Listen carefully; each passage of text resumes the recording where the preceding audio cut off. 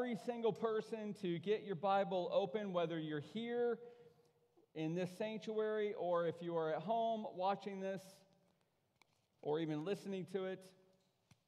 Let's open up your Bibles. Let's see what the Word of God says.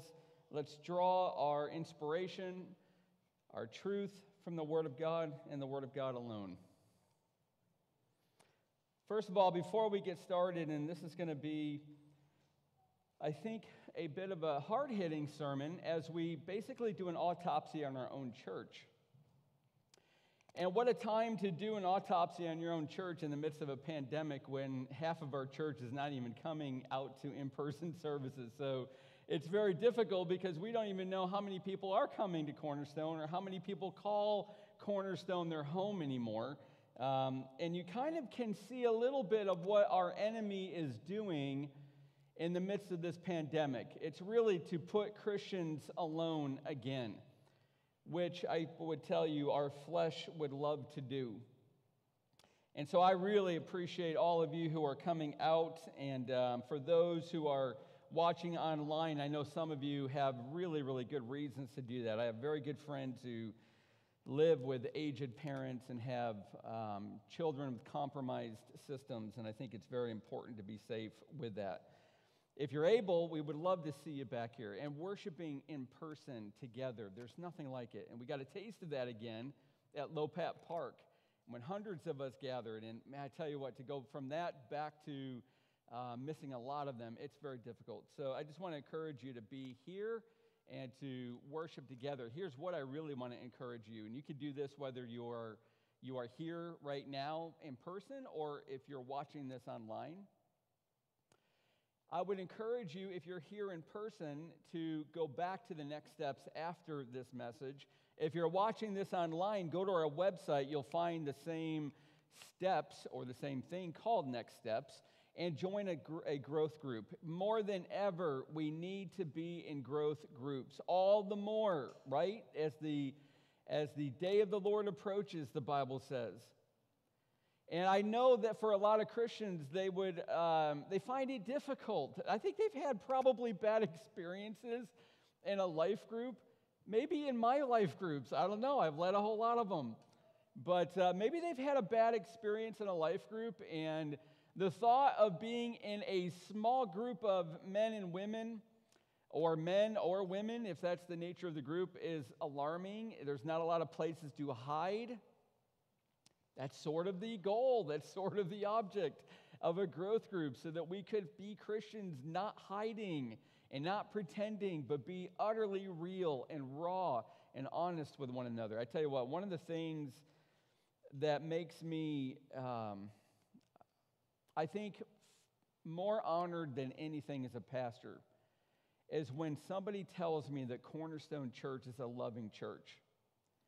And that's what we want to be. We want to be a kind of church where everybody is loved. Even if you struggle with terrible sin, we will love you. We want to be merciful. We want to be kind. And so I hope that you will be that way as well with each other.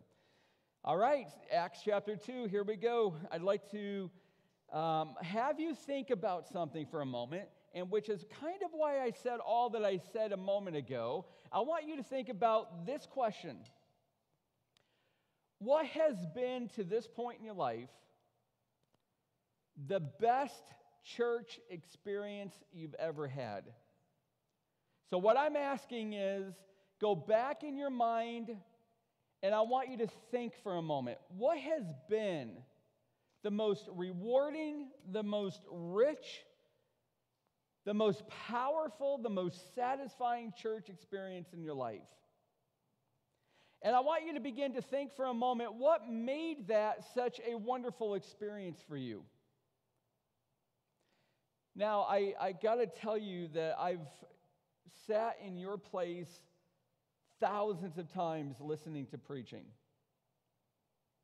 And I know it's really hard to truly think about a preacher's question when the preacher keeps talking. Well, some of you actually are very good at tuning me out. I do want you to know that. I believe it's a gift of your flesh, not a spiritual gift. But for a lot of us, I ask you a question, and I know there's probably not much going on in there. That's not a slam on your intellect. That's just you're trying to listen to the next thing I'm going to say. So I'm going to really ask you to think, what made that church experience so rewarding? What made it so powerful, so beautiful? I'll give you a few options.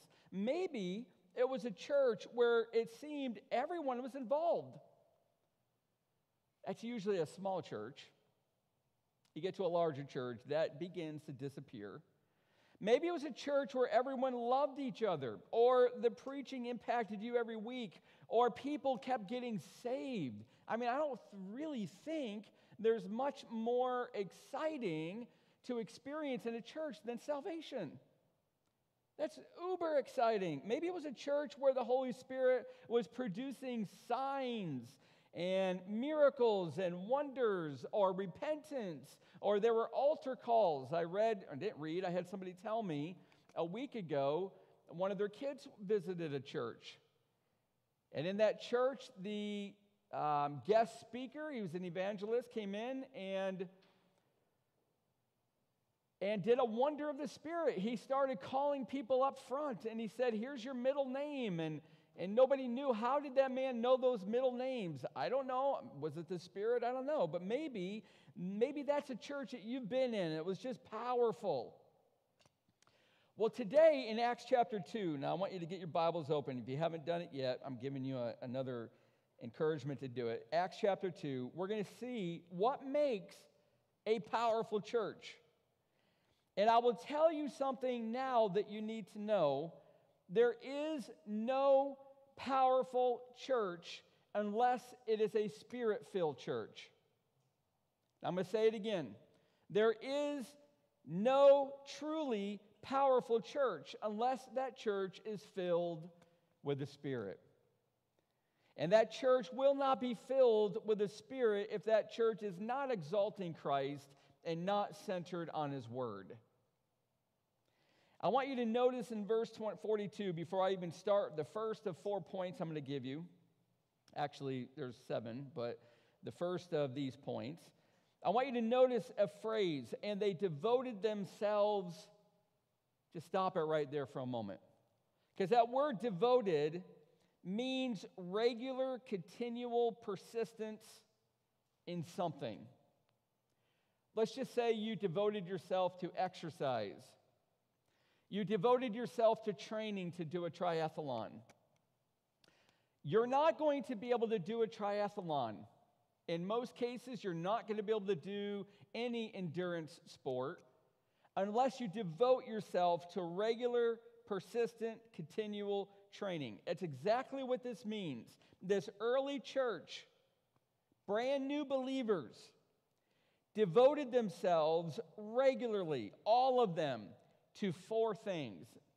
And I'm going to bring those to you. Here are 4 priorities of a Spirit-filled church. Now, we get to do an autopsy on Cornerstone.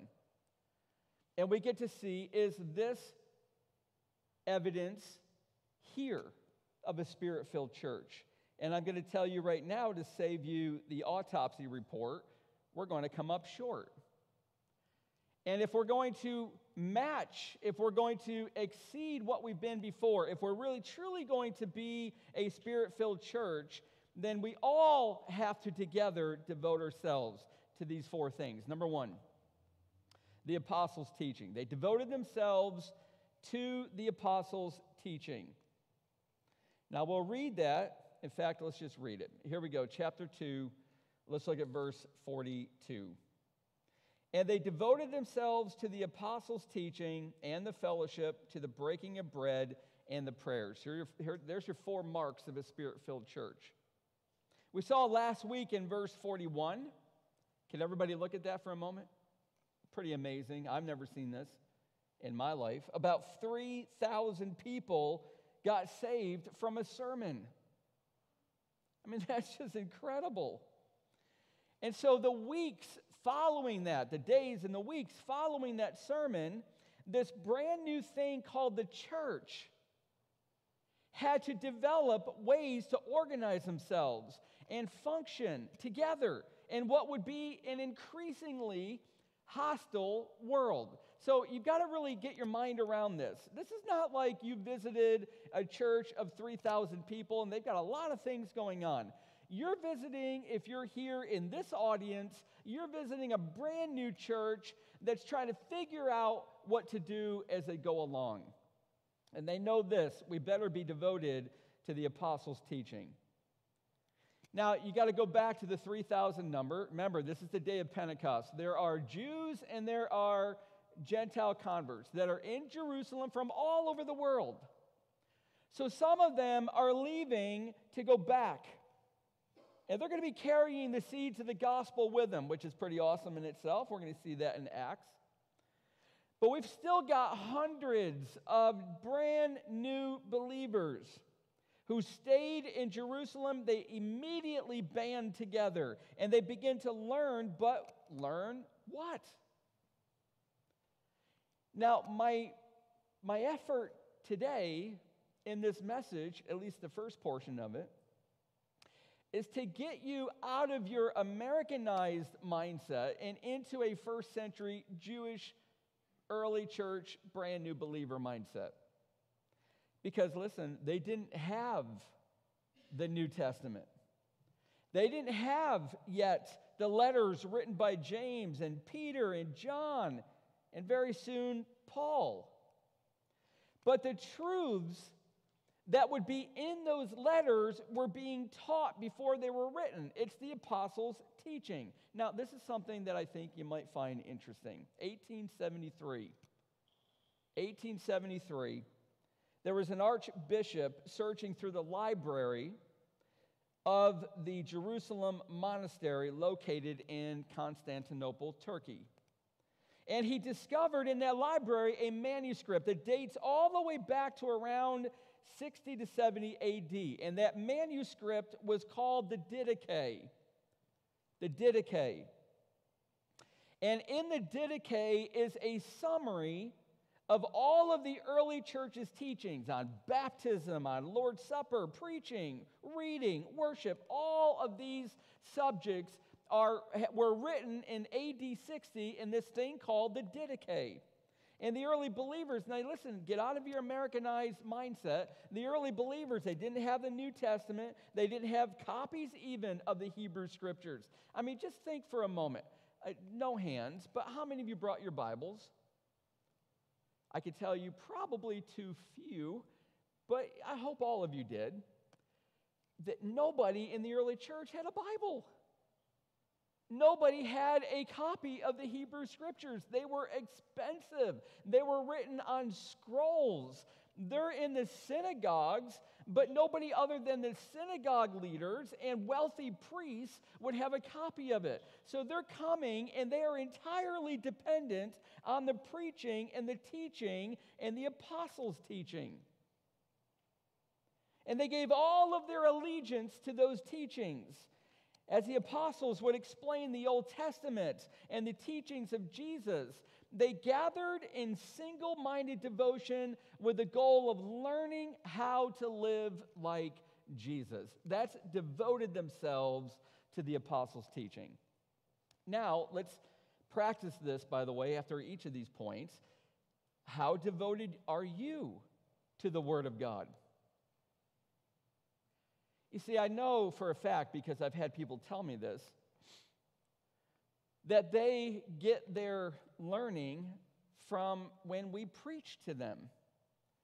And I'm going to tell you, you're never going to become very deeply rooted in your faith if the only time you're ingesting the Word of God, learning from the Word of God, is when you're hearing somebody preach the Word of God. Even if you're listening to podcasts throughout the week, that's not the same.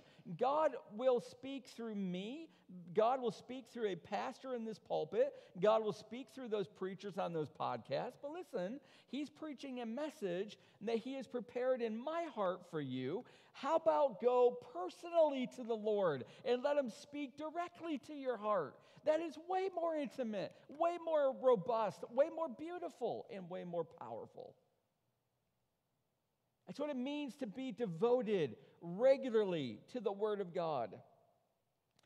And if you want to be a Spirit-filled church, and if we want to be a Spirit-filled church, we all must be devoted to God's Word. Number 2, they're devoted regularly to the fellowship. Now, each of these, I want you to see something. I'm going to teach you some super, super boring grammar. And it's going to take me 10 seconds. So look at verse 42. And they devoted themselves to, look at the word right before apostles' teaching. The. It's a conjunction. But in the Greek and in the English, it's a definite article.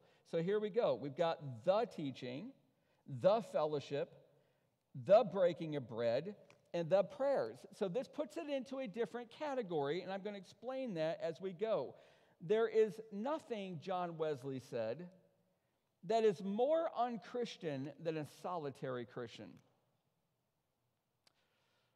Wow.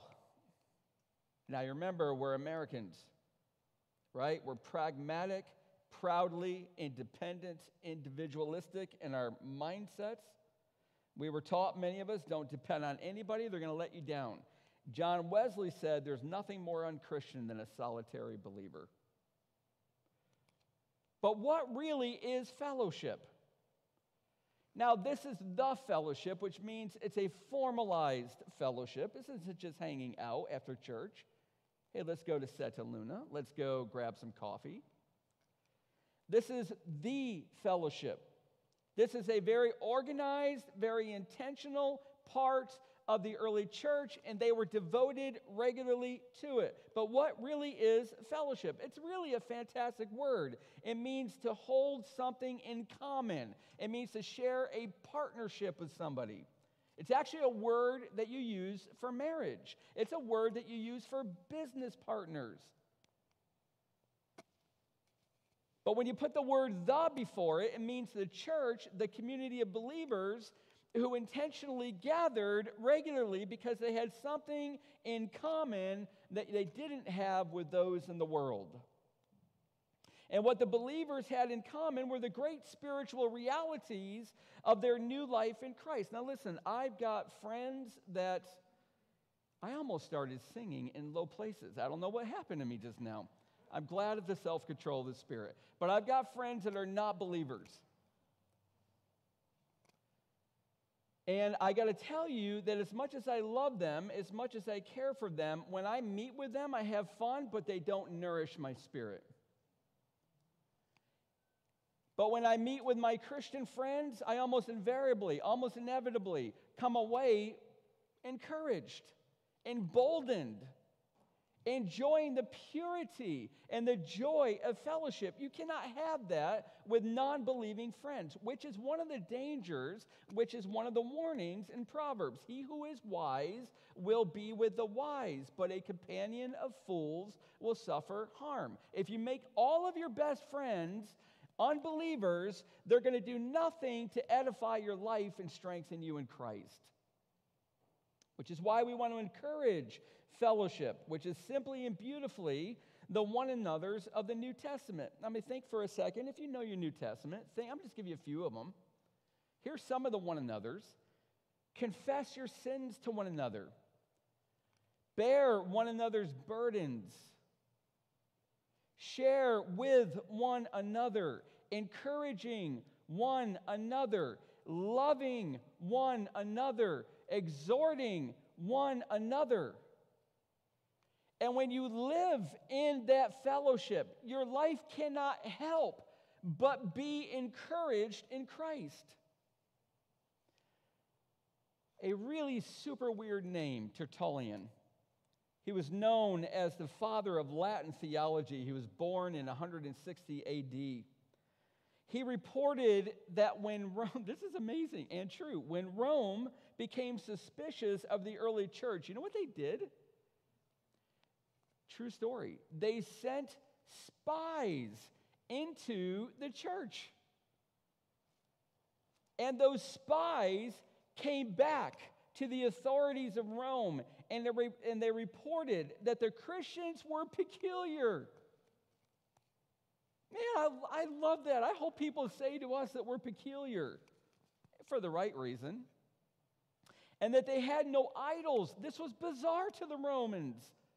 They called the Christians pagans because they would not worship the pantheon, the gods and goddesses of Rome. Why won't they worship multiple gods? All of the rest of us do. They would only worship one God. They had no idols, but worshiped one by the name of Jesus, who was not there. And then the spies said, and I'm going to quote them, I'm going to quote Tertullian, how those Christians love each other and how they are ready to die for each other.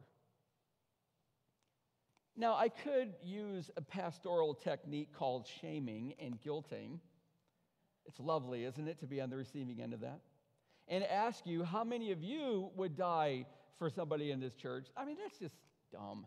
So let me ask you a better question. How many of you would actually live for people in this church?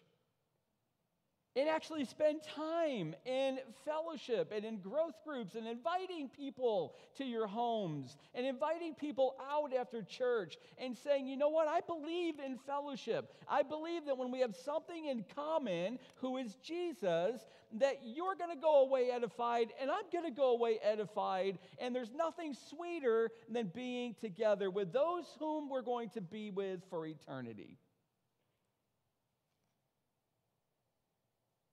Now, I got to hurry because you're not listening fast enough. So let's get to number 3. To the breaking of bread. Notice the definite article again. There's a couple meanings of this phrase. Number 3, breaking of bread. One of which is simply sharing a meal together. But that's what's more in mind in verse 46, if you look at it. We're going to get to that in a minute. There's no "the" in front of that. Here in verse 42, Luke wrote about the breaking of bread. He's the one that wrote Acts. And he puts the word "the," a definite article. He's describing the formal service of communion or the Lord's Supper. So here we've got this picture that they would gather, these groups, I'm going to call them growth groups, but they're early church Christians. They would gather together in smaller groups and they would remember the body and the blood of the Savior. And why would they do that, you might ask? Do you know why we do this? Why we celebrate the Lord's Supper? When you celebrate it, according to both Jesus and Paul's instructions, you are to remember. I am to remember. That means to recall, or actually it means more powerfully, to relive as if you're there. The day that Jesus was flogged and beaten and spit on and hung up on that cross, and 7 words he uttered, 7 sayings he uttered, all of them packed with theology, all of them meaningful with life for us. And you relive that every time we celebrate this, and you remember, wait a minute, I can't atone for my own sins. I don't have the power to do this Christian walk alone. I need Christ, and the reason that we do it together is because we need Christ and each other, which again is the power of fellowship. I will never, ever forget. I think this is a really good experience for me as a very young pastor. I was just the associate pastor here when there was a couple in our church who really didn't like our lead pastor. And so instead of celebrating the Lord's Supper, because that would have been in an unworthy manner, which Paul warns might lead to death or at least sickness, you know what they did after the service was done? They went out into the hallway outside of the sanctuary, around the corner from everybody else, taking 2 cups and 2 pieces of cracker, and there they celebrated it together. That is such an atrocity. That is not the purpose of the Lord's Supper. It is to build the body by reliving the death of Jesus and the means of our salvation alone being Him, and the power of the fellowship when we celebrate it together. And then there's the prayers, fourth. We see another priority of these early believers was to be a praying church. What are the prayers? Look at chapter 3 for a second. It's probably on your same page, maybe one page forward. Now, Peter and John were going up to the temple at the hour of prayer, the 9th hour. That means 3 o'clock in the afternoon. They started their days at 6 a.m., so the ninth hour would be 3. And I want to tell you that the devout Jews had 3 special daily times for prayer. They had morning at 6 a.m., they had noon, and then they had evening prayers. And you could offer those prayers anywhere, but nowhere was more precious than going to the temple. And that's true actually in Jerusalem today. So they would go to the temple and they would offer up these prayers. This is their prayer service. And they would go together. They would go in groups. These are the formal times of prayer in the church, and there they would offer their prayers and their petitions to God. Well, you might ask, well, how do you know these are the formal times in the early church? It's because of the definite article. It puts it into that category. Did you know that our elders and our pastors have a Wednesday evening prayer service live on Facebook? And if you were part of it last night, fall on your knees out at the Liebermans when 60 or 70 ladies gathered to pray and to testify of God's goodness. What a powerful event. These are the things that we need to do. Now listen, I'm going to tell you something. Not just when the leadership of Cornerstone organizes them. You know what we're asking for? You know what we're praying for as the leaders? Is that you who come to Cornerstone would start calling people and say, you know what, let's just stop and pray for our country. We've got a major election coming up. Let's gather this weekend and pray. Or somebody in the church is suffering. Did you get those prayer requests in the email? You know what, let's get together. Let's just spend some time praying for the last several prayer requests that came on our prayer chain. Or let's just get together. We don't need the church to organize it. Let's just get together in our home and let's just spend some time praising and praying. We're waiting for this to start with you guys, not just when we organize it. That's our dream. And when that happens, we will be a spirit-filled church. A church that sat expectantly, devoted regularly under the preaching of the apostles, sharing life together, strengthened by celebrating the Lord's Supper and praying together. But that was part 1. Part 2 is this. Why would you want to be part of a church like this? Why would you want to be part of a church that is devoted regularly to the apostles' preaching, or to the Word of God, to the fellowship of the saints, to the sober celebration of the Lord's Supper, and to prayer? Why would you want to be part of that kind of a church? Well, look at the first reason, and you're going to see it in the text. This spirit-filled church was a worshiping church, and look what happened. Awe, A-W-E, came upon every soul. Every soul. That's quite complete, not most and not some, every. And this is revival, this is spiritual vitality. And you're never going to see revival and you're never going to see a lot of vitality if a church lacks the fear of God. That's the awe. The fear of God is to be in awe of who He is and astonished at His continually revealing Himself to you. That's the fear of God. Not, oh, I don't want to go near God. He might hit the cosmic smite button because I didn't really do very well this week. I had a lot of sin. That's not the fear of God. That ought to propel you into God's mercy so that you could be in awe that His mercy is new every morning and astonished. How could He possibly love me like this? The fear of God is the passionate conviction. I'm going to define it for you. Here is the fear of God.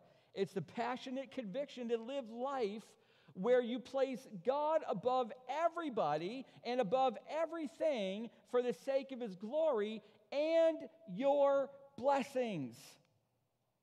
I'm going to say it again. It's when you place God over everything and everybody for the sake of His glory and your blessings.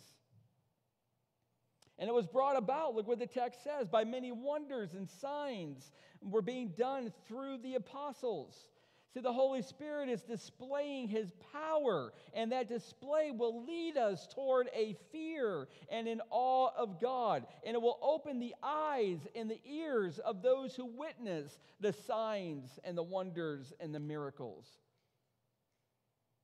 In Hebrews 2, verse 4, we read that the person of Jesus and His message were being confirmed by signs and wonders and various miracles and the gifts of the Holy Spirit distributed according to His will. Now, did you catch what I just said? Because I said a lot.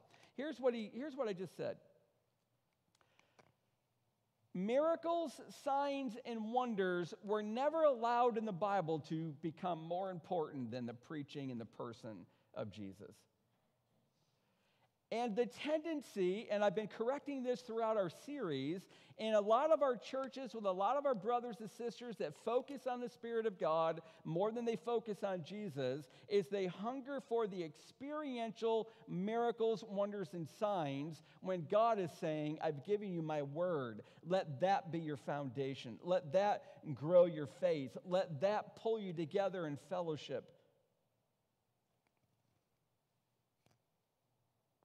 The same was with Moses, whom God confirmed to Israel and Pharaoh. You remember the whole story through signs and wonders, 10 plagues. Why did God do that? He was confirming and affirming that Moses was a prophet sent by God. The final verse in Mark's gospel tells us that the disciples went out and preached everywhere while the Lord worked with them and confirmed the message by accompanying signs. You see, the role of miracles and the role of signs is always subservient to the message. Its job is to confirm the message and the messenger, not replace them. And when that happens, awe comes upon the church. Look at the second thing. This Spirit-filled church was a generous church, as they had all things in common. You know, just this last week, I had a conversation with an unbelieving friend who was very politically motivated to tell me that if Jesus was alive today, he'd be a socialist. That's what he told me. Now, he's actually not correct. And what we see here in that phrase, had all things in common, is not a picture of socialism, because socialism does not, while it acknowledges the right of private property, it compels individuals to give a percentage above a certain figure to others. There's a compulsionary giving. And it's not communism, as the Christian retains the right of private ownership. Look at chapter 5, verse 1. Paul says that to Ananias. It belonged to you, Ananias.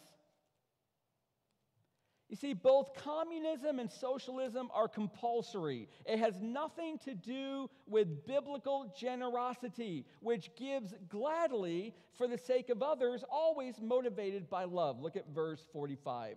They were selling their possessions and belongings and distributing the proceeds to all as any had need.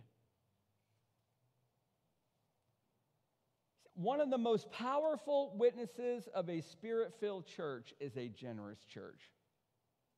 Now, if you're writing notes, I'm going to encourage you, you should write that one down. One of the most powerful witnesses of a Spirit-filled church is a generous church. Not just a church whose people give generously, but whose people live generously with each other. A church that lives life together. Look at the text, day by day, not just once a week on Sundays. Listen, if you're only involved with people from Cornerstone once a week when you come to worship, you're not capturing the early church. The early church did not live like you're living. Because look at verse 46. Day by day, attending the temple together, breaking bread in their homes, they received their food with glad and generous hearts. Now, if you're a skeptic or a critic, you might be saying, well, come on, that's first century. Of course they could do this. They had jobs. They had to work. They had lives in many ways very similar to ours, yet they made it such a priority to live life together that it filled their hearts with strength and power. And this time, the breaking of bread means they enjoyed meals together. They enjoyed having people over for dinner. They enjoyed, in today's vernacular, going out to dinner and eating and fellowshipping together. But look at the next one and the final one. The Spirit-filled church was a witnessing church. Look at the final verse. Praising God and having favor with all the people. And the Lord added to their number day by day those who were being saved. Now listen, I want you to draw a connection. If I were you, I would underline day by day in that verse and underline it in the preceding verse and draw a line to it. Because day by day, they're attending the temple together. Therefore, day by day, they're seeing people get saved. Do you see that connection? One person said they spent time blessing God, and God spent time blessing them. Can you imagine, friends, our church growing? Not so much by people leaving another church to come here, but because the Spirit is saving the lost, because all of us are out witnessing of Jesus Christ. And after people get saved, we're inviting them to come and grow together with us. That's the church we want to be. And that's not the church that I can make us be. That's the church we all need to devote ourselves regularly to. So I'm going to remind you again, these are the marks of a Spirit-filled church. It's a church that is centered on God's Word, rich in love for each other, centered on the death and resurrection of Jesus Christ, and one that finds us together, praying to our great God. That kind of church, friends, would fill us with the fear and the awe and the astonishment of God, where He is the priority in all of our lives, over everybody, over everything, to His glory, to our blessings. That's the kind of church that would be a powerful, effective witness to our community. So I'm going to end by asking you some honest questions. And I really want you to answer these honestly, and you're going to see them all on one screen. Is the Spirit of God increasing these attitudes in you? Now, you have to be honest to this, or this exercise is worthless. Do you have a desire that is growing to be part of a growth group, a life group, to live out the one another's of the Bible? Now, I'm going to tell you something on that one. You join a growth group and make it 30% of the time, you're not only not going to grow, you're going to harm your group. So count the cost, get part of a growth group and commit and live and love and enjoy fellowship. Do you have a desire to be living life with those at Cornerstone day by day, not just once a week? Do you have a desire to pray together with each other at both formal times when we organize it, but informal times that you organize for the sake of this church? Do you have a willingness to share your possessions with others who are in need in this church? Do you have a growing desire to use your home as a place to enjoy meals with others from our church, to invite them in to share life together? Do you have an attentive, yielded heart to the preaching and teaching of the Word of God here, and an increasing discipline of studying and reading God's Word throughout the week? And finally, do you have a growing sense of awe and fear that places God above everything and everyone to the glory of God and your blessing? You want to know how to have a church that is Spirit-filled? I don't know a clearer teaching than Acts chapter 2, 42 through 47. And friends, I want to tell you that could be us. But it takes every single one of us devoting regularly to them. Amen? I hope that causes you to contemplate throughout this week, to make corrections in your life, and to start demonstrating these growing desires in your heart day by day. Let's pray. Father, I thank you for this snapshot, Lord, this picture of the first church. Lord, I just wish I could taste it. I wish I could just experience it for a moment and then come back here and live it out even more in my life. Father, I pray that I would embody these marks of a spirit-filled church. Lord, that I would love the Word of God even more. Father, that I would love fellowship even more. Lord, that I would love times celebrating soberly the Lord's Supper, that I would love opportunities to pray. Father, I pray that you would begin that work in me, and I pray that you would begin that work in every single one of us, to your glory, to your honor, and in Jesus' name, amen.